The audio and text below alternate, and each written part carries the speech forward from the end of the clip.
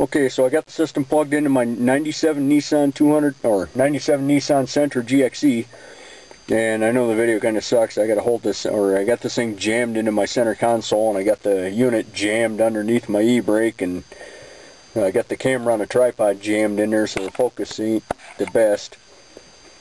Should get the general idea across. Anyway, the vehicle's stopped right now. I'm going to fire it up, and I'm going to take it for a test drive, and you can watch all the numbers on the right, the odometer, the miles per gallon, and everything else kick up and start working and running, and it's all good. Okay, so there the vehicle started. It paused there for a sec, because while the key is being turned, the computer shut off, so, well, not totally shut off, but the outputs are shut off. And there it's running again. Yep. You can see on the right there, 0.715 gallons per hour, 1200 RPM. As soon as I start moving, hopefully the camera won't move around a bit, but we'll see what happens.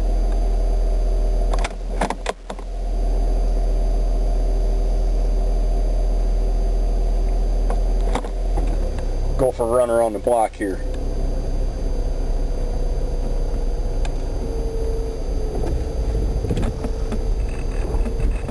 Oh yeah, sure. The sun's gonna hit the damn thing and screw it all up. See if I can keep some of the light out of it.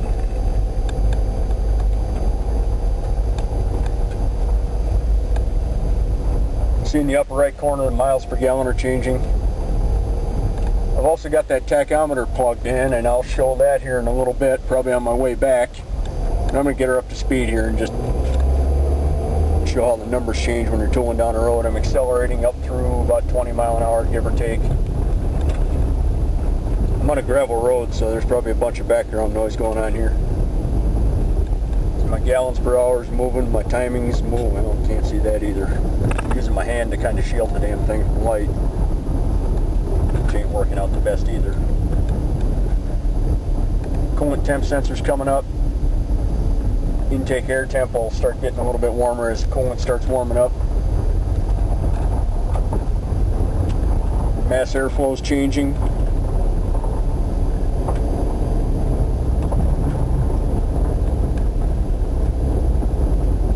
No DTCs, obviously. My throttle position sensor is changing. My VE is changing based off of the mass airflow primary, which is the mass airflow sensor itself, divided by the mass airflow calculated, which again is the engine size, RPM, manifold pressure, air temperature, all calculated to figure out the density of the air versus how much the engine should be pulling.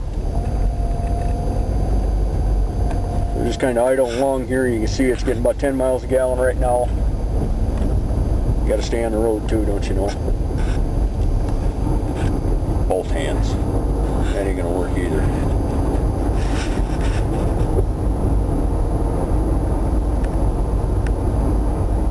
Gallons per hour, yeah, well, 1 gallon per hour, yeah, that's about right. Get a car coming, so I can stop here. The miles per gallon calculated, the MPGC, won't really be accurate until I get some gallons drawn and some miles drawn.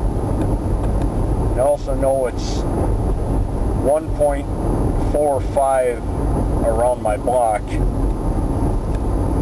And you can see the odometer's kicking up. It's got 0.6 on it, 0.7 so far. Yeah. Okay, so I'm at a stop sign right now. I'm going to let the odometer steady out. 0.751. I'll see if it changes the reading next time. Okay, it doesn't look like it's going to change. I'm going to roll ahead just a little bit. And it should change to like 0.752 or 753, depending on how far I roll. Well, 755, rolled a little farther than I thought I did. Well, actually it's about, I rolled about 20 feet, so that'd be about 4 thousandths of a mile. That's about right. So I really got to watch where I put my hand here.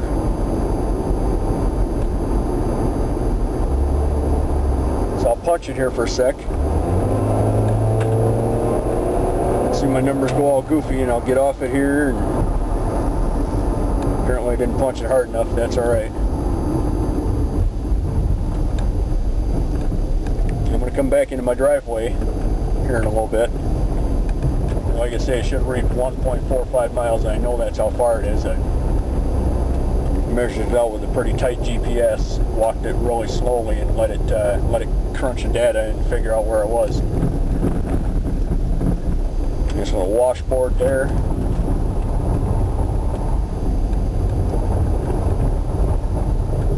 Turning back into the driveway here.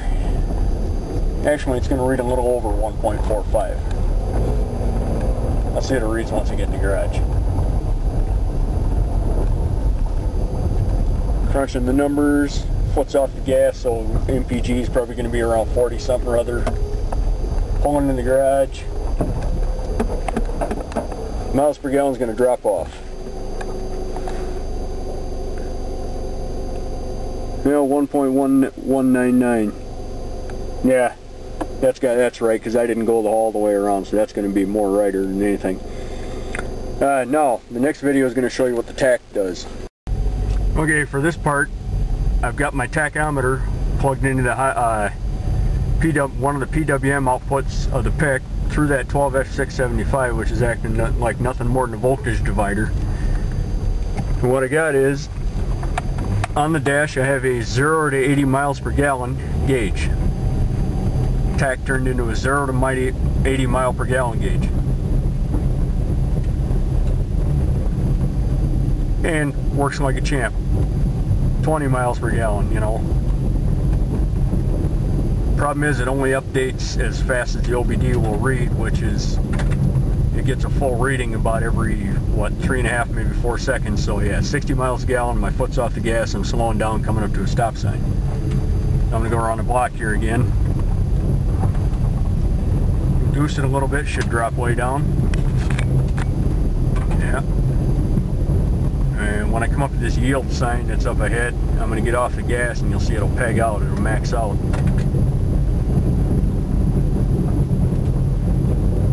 So I got a bunch of different modes to where the tach will actually read tach. It'll read the MPG calculated there, it's maxed out at 80 miles per gallon, which is actually a lot more. If I come down a really long hill, I'll calculate about 300 miles a gallon, which is obviously not achievable, but that's what it is, going downhill, foot off the gas, going to about 65, 70 mile an hour. Yeah, I got other modes for the tach. It'll actually read miles per hour, miles per gallon. Actually read a tach. It'll be a temperature sensor, you know, maybe 80 is 160 degrees, you know, it's all doubled or scaled, just what it wants to be. It'll read the average, it'll act like a fuel gauge. Maybe there's 80 gallons left in the tank, maybe there's 8 gallons left. It just depends on how I scale it. It doesn't matter. It's all in the programming. Now I just took my foot off the gas, it should max out. Bing! Come on, there it goes. 80 miles per gallon, and it's going up to a stop sign, so the next reading should be about half that, and then it should drop it back down to 0. Okay, next reading should be 0 because I'm fully stopped. I got 0 miles per gallon. There you go.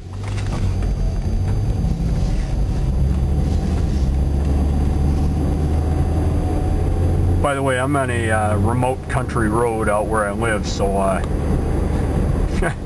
can just see some clown trying to do this in town, you know, in the middle of rush hour traffic, holding up a video camera and, you know, making his own little movies. Yeah, that's accident waiting to happen. But let him have it.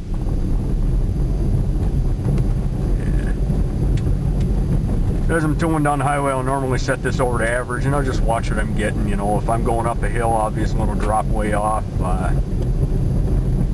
You know, just a visual indication of miles per gallon is enough to get people to save a lot of gas. Just keeping your foot on it.